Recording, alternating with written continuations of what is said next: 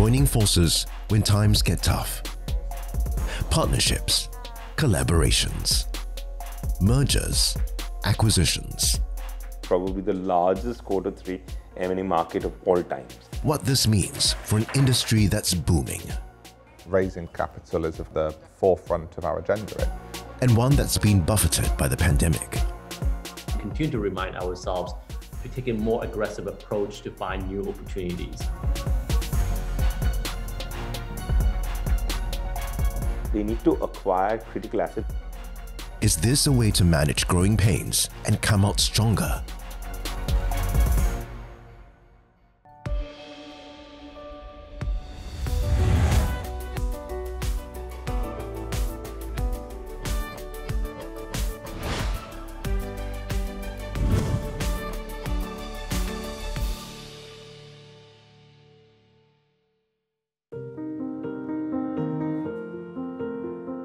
This is not the best place to fall ill.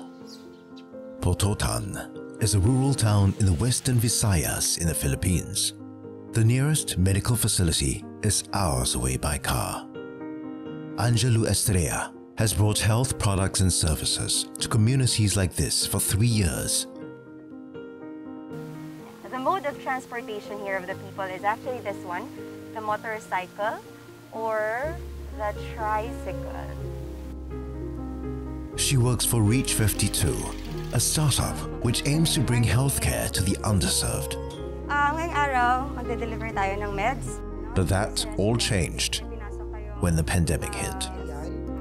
The impact of COVID has, of course, been huge on our organisation. Is in terms of delivering our core services in the rural areas. Never been harder, right? Lockdowns overnight, we can't move efficiently. Just the whole quarantine issues that we face severely hampered our activities in the field.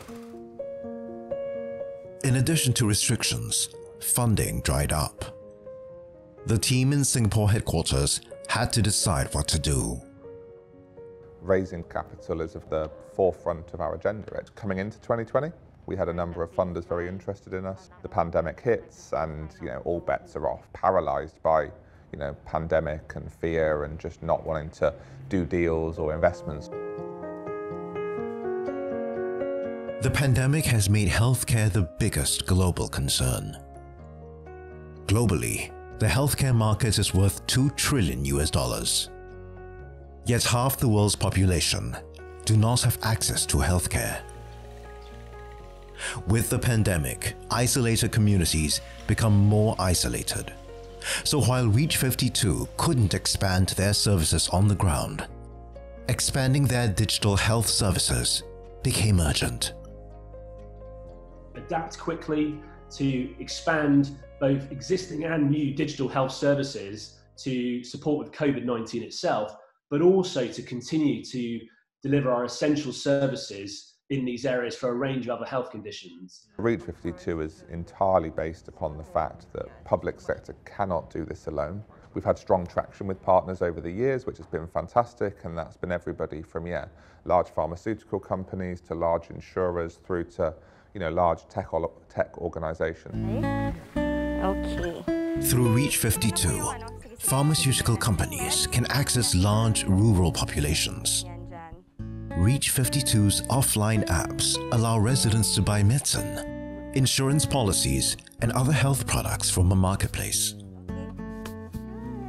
So the value that we're adding in the community is actually less hassle, less cost, and the travel, less time, time consuming going to the town proper. Before the pandemic, Reach 52's partnership model worked so well that 2 years after entering the Philippines, they expanded to Cambodia and last year India. They were looking at Africa when the pandemic put the brakes on the aggressive expansion. But Reach 52 decided to continue with the partnership strategy that was already working for them.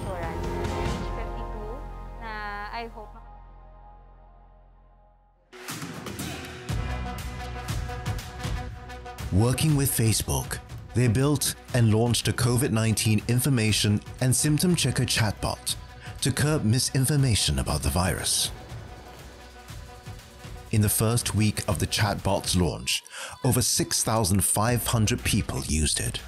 It has since been rolled out to 10 other countries.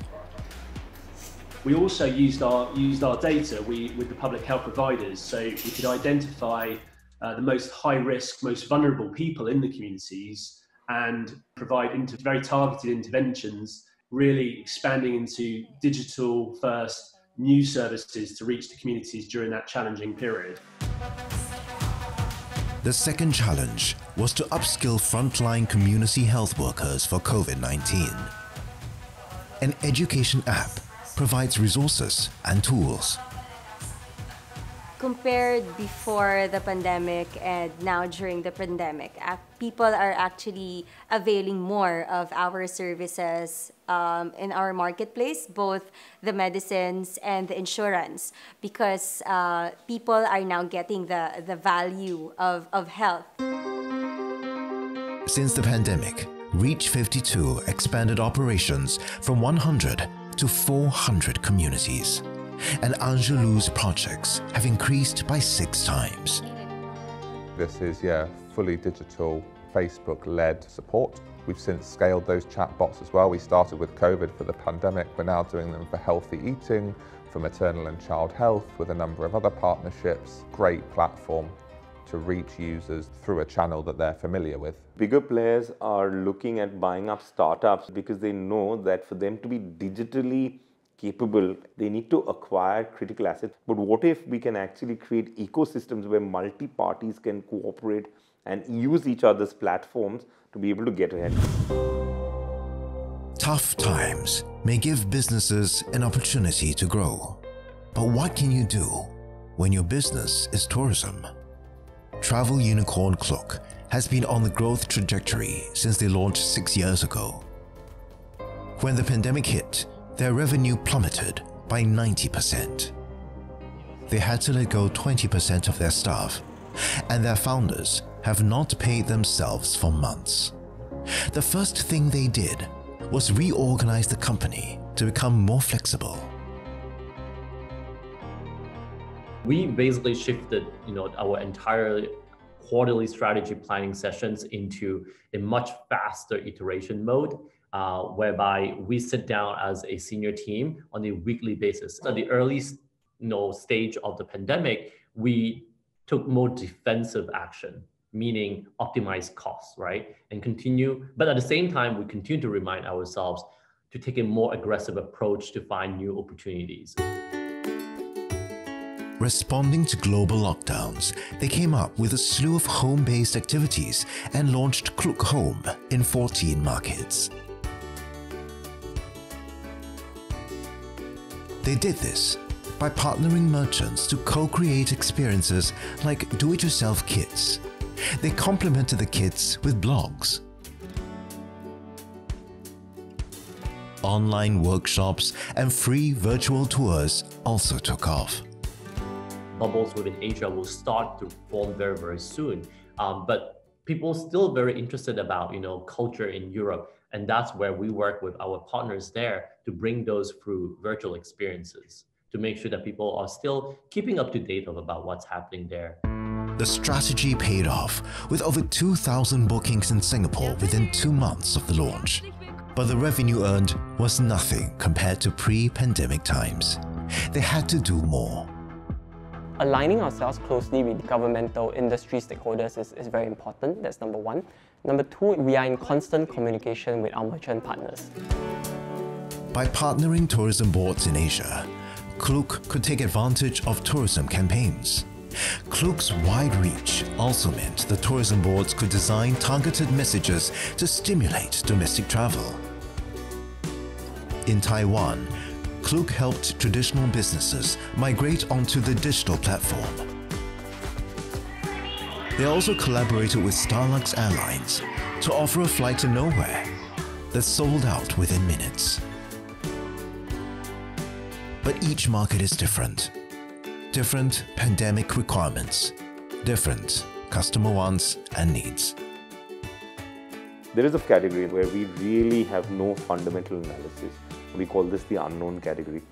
travel falls in that category. There is a bunch of small tactical things that companies are trying to do to keep themselves afloat, not just being able to raise capital, but actually they're coming up with different ideas. How to grow new opportunities and how to move forward, making partnerships and collaborations pay off.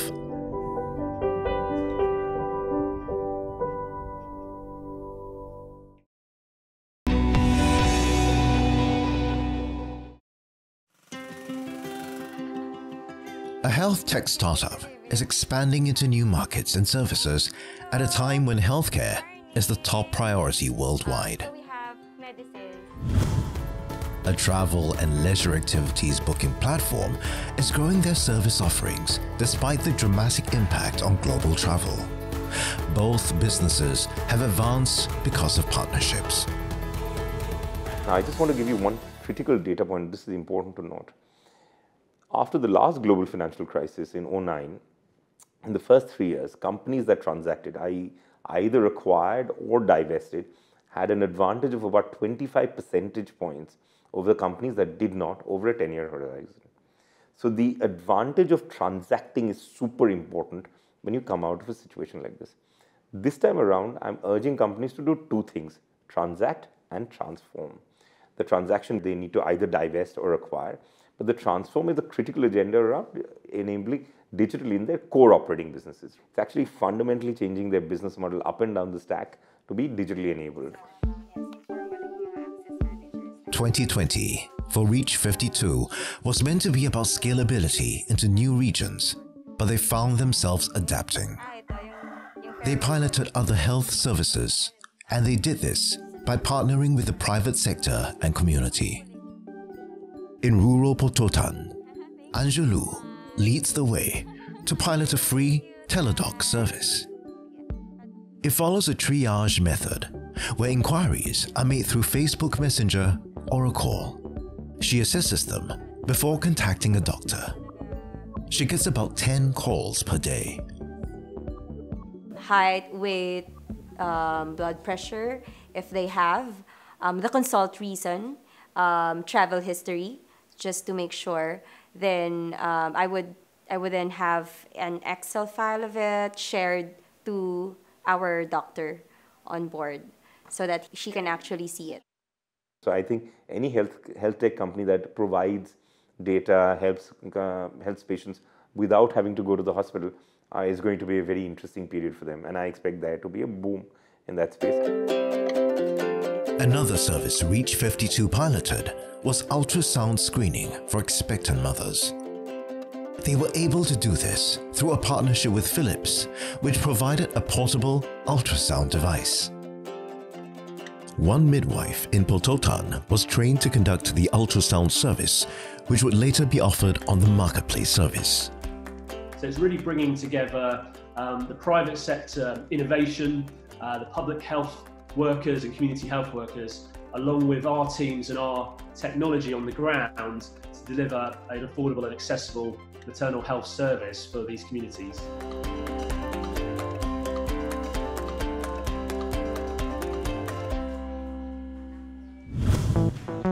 Six months into the pandemic, and Klook has expanded their range of services to launch Klook Live, an interactive mobile live stream feature, and with it, a form of traveltainment with interactive instant video content.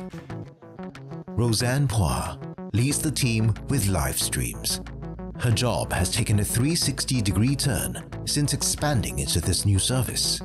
She used to manage Klook's offline events, the largest of which was the travel fair last year that saw 35,000 attendees. Things are really heavy logistically. We have to, come up with the ideation, the concept months ahead of time. If you're talking about like my live stream now, things happen in a matter of like 1 to 2 weeks or even a matter of days. Klook has explored seasonal hyper-localized content in their live stream events, from Mooncake Festival to staycations. They get an average of 15,000 views and heightened conversion rates. A Thailand staycation deal sold out in 8 minutes. So how does Klook know what their customers want and plan accordingly. We very quickly configured our teams into what we call domestic task forces. We're able to have the biggest pulse on ground. We're able to pick up on what people want and then partner with the local partners a lot more closely. Klook operates with a lean team that multitasks. They're the ones like writing our blog articles, they're managing our social media, they're the ones liaising with merchants, right? They are even setting up the live streams and hosting them.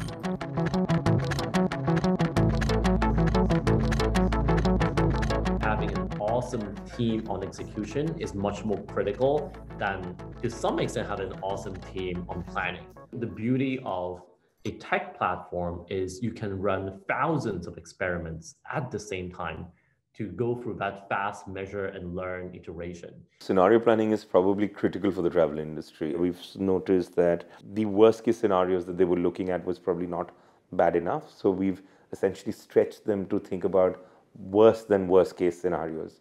And that has allowed them to raise more money earlier rather than later. Okay. Hello, Ma'am Fe, Sir John. Now it's time to take stock and look to the future. But what do these companies need to consider? If you wait any longer, others will move forward, you might be left behind.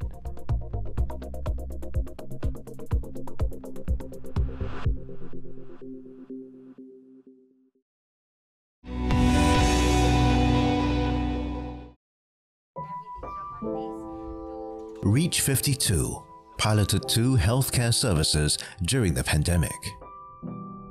But at a time with so much uncertainty, should businesses be careful about expansion?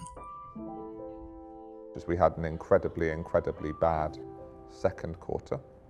The third and fourth quarter have really picked up. And what's been really great to see is Singapore businesses being probably our top clients. We used to make a lot of our funding in America, in Europe. But our biggest projects at the moment are all with Singapore-based headquarters, and certainly, having enough capital to pay our bills is right at the top of the agenda. But just given our performance and traction at the moment, we're really safe into sort of late next year when we'll plan to scale this up properly. Despite their pandemic-induced setbacks, Reach 52 managed to accelerate the launch of a new diabetes and hypertension program. Collaborating with the Pototan Municipal Health Officer and Reach 52's teledoc service, screening began in September. One of the big problems is often around not necessarily just the poor access to medicines, but also the lack of diagnostics. So people don't even know that they've got these symptoms and can't get tested. Partnerships with NGOs, community-based teams, and the use of digital health solutions are paving the way for future partnerships. You can use the data to really pinpoint the needs of that population. If we know there's a high risk of diabetes in a particular area, you can focus the diabetes education and awareness programs, either through digital channels or through outreach programs. You can work with partners to provide more community-based testing and screening for those conditions. We are continuing to hire, we're continuing to grow our client list, so perhaps we can't visit the communities, we can't fly. It doesn't change the mission, and in fact it actually means we have to work faster, so I don't see any major change in the next 2 years. The Singapore Rediscovers campaign is led by STB, Enterprise Singapore and Sentosa Development Corporation. As part of the campaign, Klook has teamed up with STB and it's creating new experiences based on consumer trends. The ability to look at what people are searching on our app, the ability to connect what kind of data or signals that we're picking up online, and then working with our merchants to create that experience that never existed before. Putting more offbeat sites on tour itineraries to appeal to customers already familiar with the destination. That is the challenge for Klook and its merchants. Robin Low, for instance, started off with bike tours, but since the pandemic, he expanded to include tours to a kampong, a kelong, and more recently, tours made for locals. In the past, we were so busy with bicycle tours and, day in, day out, we're just busy with it operationally. But now it pushes us to move into new areas. And very interestingly, I felt that perhaps they are there to stay, because my concept here is very simple. Whatever is suitable for foreigners may not be suitable for locals. But if a local likes a particular tour, the foreigners confirm will like it. Once partners like Robin redesign their services, Klook helps them update their listings and test interest with the local market. Roseanne and team are finding new ways to work with merchant partners, testing and reviewing experiences and co-creating content for their live streams and curated tours. It's essential for us to understand the verticals that we have and the types of merchants that we have, and it's really important for us to also educate them on how our platform can benefit them. Separately, Klook is also working with STB as one of 5 booking partners for the $320 million Singapore Rediscovers Voucher Scheme. It's doing well locally, but what about other markets? A few new segments that we really capitalize on and now seeing really strong momentum. One being staycation, right? A combination of hotel plus experience, which really plays to our forte. And then secondly is on car rental, as we believe that people will be looking to, obviously cannot fly, but will travel within, the vicinity, and car rental will be key. And if you think about it, in Asia, car rental wasn't really a big industry, but now it's really pushing it. And we made a quick decision to actually acquire a car rental company during the early phase of the pandemic, and now able to roll out these services across most of the markets in Asia. In terms of acquisition strategies, do deep diligence, understand how that embraces into your business, think about what it means to bring it into your business, and think about how it fundamentally will change your operating model, etc. Partnerships, collaborations, mergers, acquisitions. How some companies are managing growing pains and coming out stronger.